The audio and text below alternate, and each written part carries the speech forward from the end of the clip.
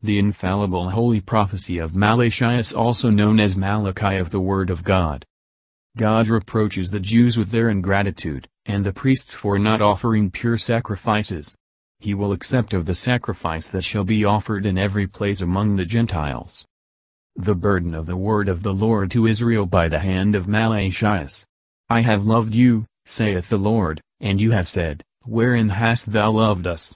Was not Esau brother to Jacob, saith the Lord, and I have loved Jacob, but have hated Esau? And I have made his mountains a wilderness, and given his inheritance to the dragons of the desert. But if Edom shall say, We are destroyed, but we will return and build up what hath been destroyed, thus saith the Lord of hosts, they shall build up, and I will throw down, and they shall be called the borders of wickedness, and the people with whom the Lord is angry forever. And your eyes shall see, and you shall say, The Lord be magnified upon the border of Israel. I have loved Jacob, I have preferred his posterity, to make them my chosen people, and to lead them with my blessings, without any merit on their part, and though they have been always ungrateful, whilst I have rejected Esau, and executed severe judgments upon his posterity. Not that God punished Esau, or his posterity, beyond their desert, but that by his free election and grace he loved Jacob, and favored his posterity above their deserts. See the annotations upon Ram. The son honoreth the father, and the servant his master. If then I be a father, where is my honor? And if I be a master, where is my fear? Saith the Lord of hosts. To you, O priests, that despise my name, and have said, Wherein have we despised thy name? You offer polluted bread upon my altar, and you say, Wherein have we polluted thee? In that you say, The table of the Lord is contemptible. If you offer the blind for sacrifice, is it not evil? And if you offer the lame and the sick, is it not evil? Offer it to thy prince, if he will be pleased with it, or if he will regard thy face, saith the Lord of hosts. And now beseech ye the face of God, that he may have mercy on you, for by your hand hath this been done, if by any means he will receive your faces, saith the Lord of hosts. Who is there among you, that will shut the doors, and will kindle the fire on my altar gratis? I have no pleasure in you, saith the Lord of hosts, and I will not receive a gift of your hand. For from the rising of the sun even to the going down, my name is great among the Gentiles, and in every place there is sacrifice, and there is offered to my name a clean oblation, for my name is great among the Gentiles, saith the Lord of hosts. And you have profaned it in that you say, The table of the Lord is defiled, and that which is laid thereupon is contemptible with the fire that devoureth it. And you have said, Behold of our labor, and you puffed it away, saith the Lord of hosts, and you brought in of rapine the lame, and the sick, and brought in an offering, shall I accept it at your hands, saith the Lord? Cursed is the deceitful man that hath in his flock a male, and making a vow forth in sacrifice that which is feeble to the Lord, for I am a great king, saith the Lord of hosts, and my name is dreadful among the Gentiles. A clean oblation, viz., the precious body and blood of Christ in the Eucharistic sacrifice. Behold of our labor, you pretended labor and weariness, when you brought your offering, and so made it of no value, by offering it with an evil mind. Moreover, what you offered was both defective in itself, and gotten by rapine and extortion. The priests are sharply reproved for neglecting their covenant. The evil of marrying with idolaters, and too easily putting away their wives. And now, O ye priests, this commandment is to you. If you will not hear, and if you will not lay it to heart, to give glory to my name, saith the Lord of hosts, I will send poverty upon you, and will curse your blessings, yea I will curse them, because you have not laid it to heart. Behold, I will cast the shoulder to you, and I will scatter upon your face the dung of your solemnities, and it shall take you away with it. And you shall know that I sent you this commandment, that my covenant might be with Levi, saith the Lord of hosts. My covenant was with him of life and peace, and I gave him fear, and he feared me, and he was afraid before my name. I will cast the shoulder to you, I will cast away the shoulder, which in the law was appointed to be your portion, and fling it at you in my anger, and will reject both you and your festivals like dung. The law of truth was in his mouth, and iniquity was not found in his lips. He walked with me in peace, and in equity, and turned many away from iniquity. For the lips of the priest shall keep knowledge, and they shall seek the law at his mouth, because he is the angel of the Lord of hosts. But you have departed out of the way, and have caused many to stumble at the law. You have made void the covenant of Levi, saith the Lord of hosts.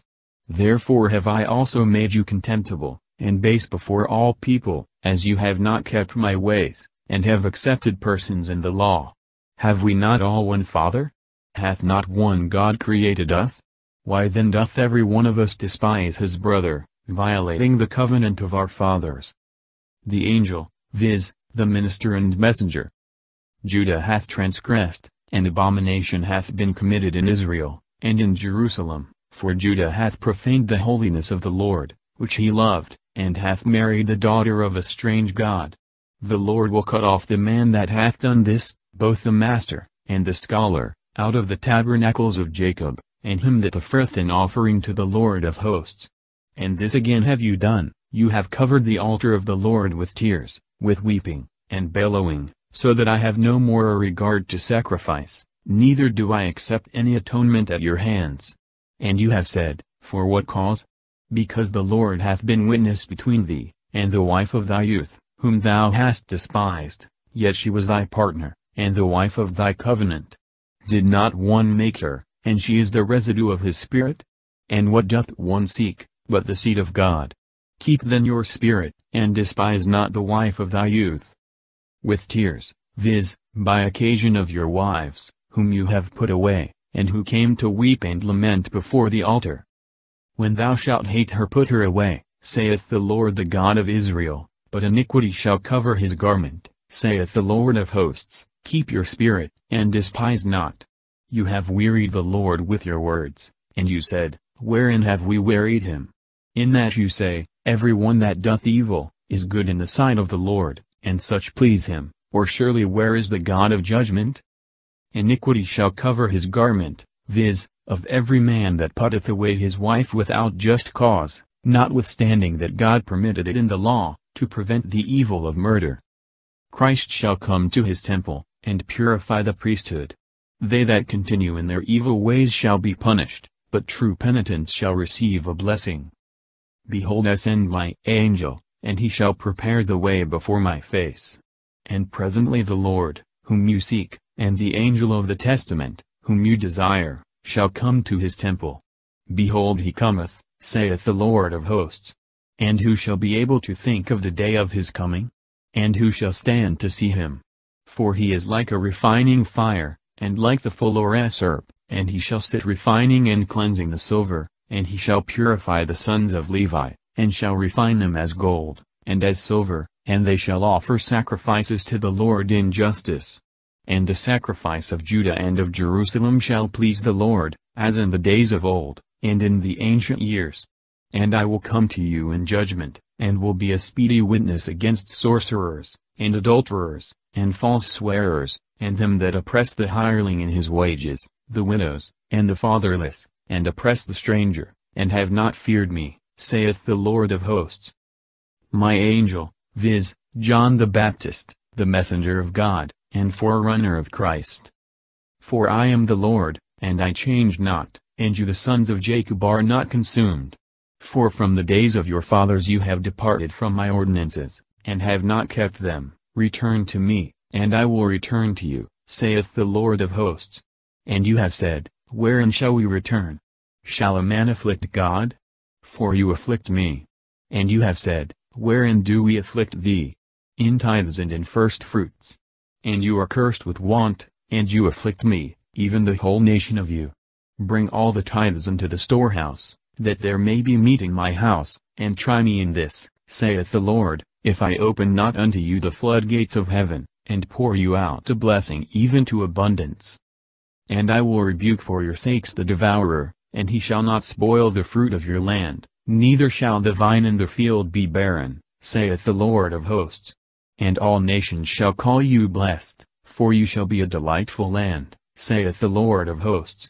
Your words have been unsufferable to me, saith the Lord. And you have said, What have we spoken against thee?